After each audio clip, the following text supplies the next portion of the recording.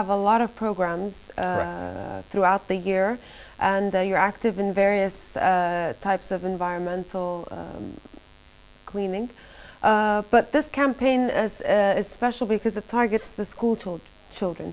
Can you tell us a little bit about Absolutely. So in the Mobile Beach Cleanup Unit, we have a lot of focus and attention on the youngsters or school children that attend the schools. And look at it this way: it's not only for the school children, but everybody in the society, in the community. And it's very hard for us as a Kuwait dive team to take, as much as we love to and like to, take everybody with us underwater and show them our operations and what we do and its importance to the environment. It's very difficult for us to do that. So we came up with this idea of, well, why don't we come and meet with the public, and the place where we all can meet together safely is the beach. So that's why, you know, as you can see in the pictures. Yeah, no, there's some pictures. What's this one? Can you tell us about it? This is part of the Mobile Beach Cleanup Unit, and it's happening every Tuesday now. Schools can, you know, get together with us, and they can sign up to come. And basically, we start with an educational program at the beginning, telling the youth about the environment, about planet Earth, about how it's important to clean after us.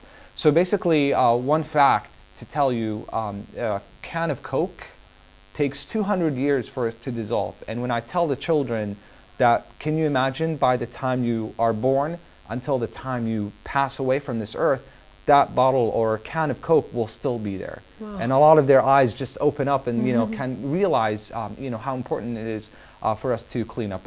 And after we kind of do that demonstration, we actually take them and do live cleaning of the beach. Obviously, the kids are supervised at that point, and are, you know, given more information. But also, what's interesting and, you know, what's kind of fun is we have the children wear goggles, and we say, okay, now you're going to be Kuwait Dive Team divers, and we have a fishing net, and we have, if you will, toys or artificial creatures on that fishing net. And the aim is to have a game or a competition to rescue those, you know, those creatures. And then, luckily, this past Tuesday with Kisser, we had a live release of fish into the environment. The kids had a blast, but also it taught them a lesson that it's important that, you know, we need to replenish, you know, what we've used or what we've unfortunately have done nowadays, you know, from overfishing.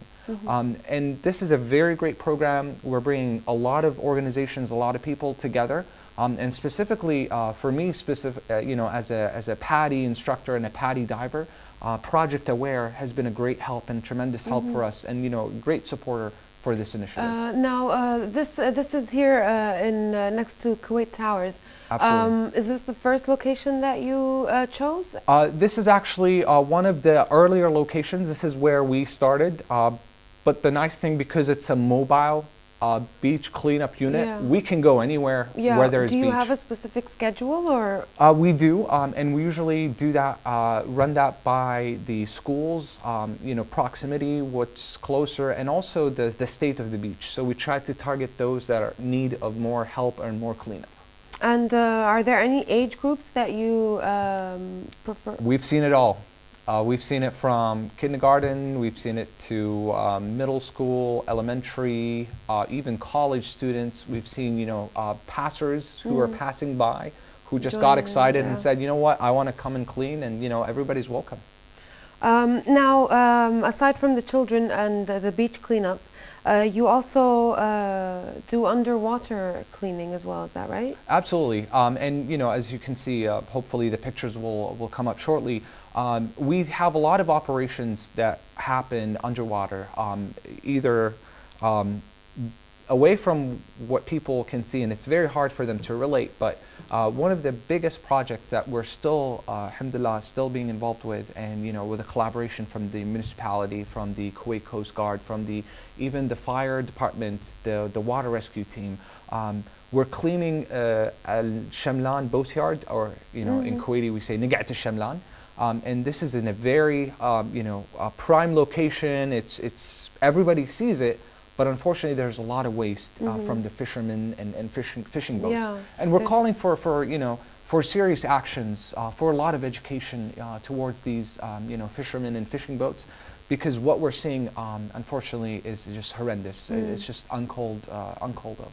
Yeah, there's some areas that are really bad, and not just on the beaches, but also in the desert and further inland as well. It's a mentality, I think, that people should be more aware of the repercussions of throwing things outside. Now, you mentioned that you cooperated with KISR, the Kuwait Institute for Scientific Research, and also you're a member of the Environmental Voluntary Foundation.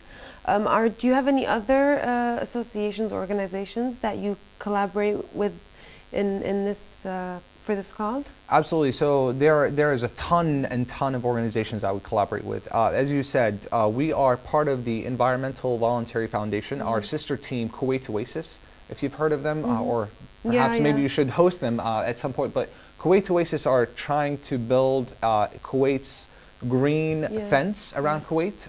It's a great project, and we work, like I said, we're our sister team. But we also collaborate with Project Aware, which is an internationally recognized organization that encourages divers and non-divers to protect the marine environment. We collaborate with the municipality, Kuwait Coast Guard, the fire department, and specifically, or more so, the water rescue team. We collaborate with a lot of private companies, a lot of organizations, even volunteer organizations that come and help and support us. Well, this is all very moving that you do this, and I hope the best of luck for you in all your endeavors.